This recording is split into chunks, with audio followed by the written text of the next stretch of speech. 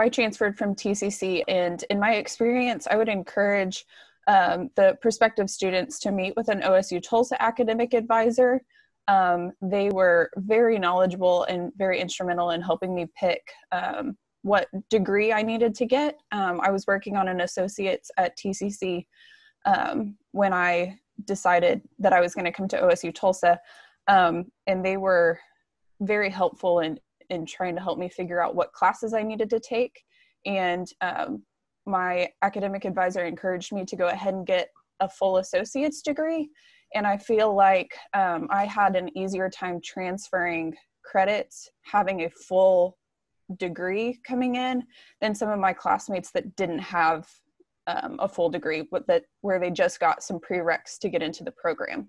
So in my experience, I would recommend getting a full associate's degree, but obviously I think they should talk to an academic advisor about that to see what's best for them.